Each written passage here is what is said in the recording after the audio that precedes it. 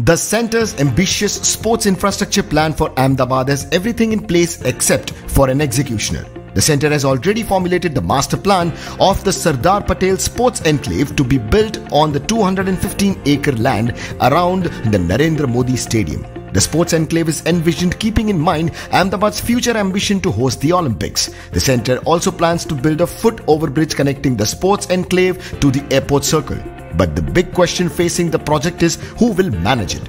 Sources in the known said as of now there is no clarity on it, and the centre is mulling to set up a special purpose vehicle with the Gujarat government to implement the project. Sources said the master plan of the sports enclave has been connected to the Sabarmati Riverfront Development Phase 2. It should be noted that AMC is managing Phase 2 of the Sabarmati Riverfront Development, under which an 11-kilometer area on both sides of the river will be developed.